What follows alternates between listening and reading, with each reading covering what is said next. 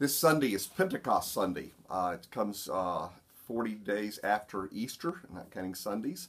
And it's an exciting time. We remember how the Holy Spirit came upon a large group of people in Jerusalem, people from various tribes and nations.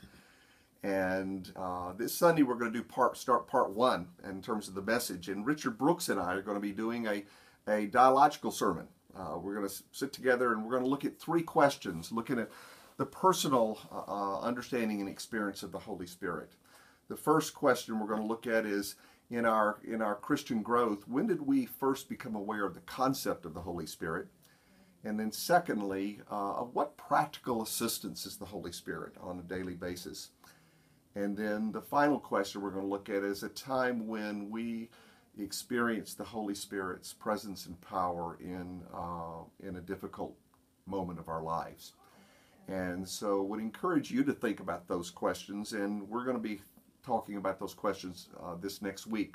Really excited about that. We'll be sharing in the Lord's Supper together.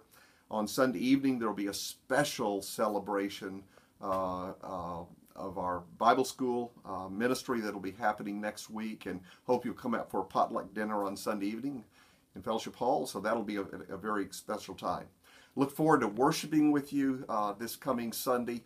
Thank you for all of your prayers. I'm making some improvement. It's not going as quickly as I would like, but I am seeing improvement, for which I am very thankful. God bless.